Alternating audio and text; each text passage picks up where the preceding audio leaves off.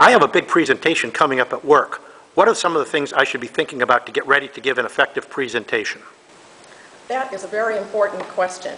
Before you walk in to tell that audience everything you know about your expertise and your technical topic, think about who is in that room.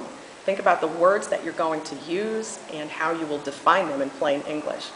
Then think about how you'll make those people comfortable. You're going to think about what you're going to say, and I highly recommend that you come into this space so you are comfortable with the technology that's available. You'll be thinking about, what's the lighting in the background? Am I wearing something that will stand out against a background, such as not wearing a white shirt when you're standing in front of a white wall? How are you focusing attention on you, focusing attention on your voice, focusing attention on your message?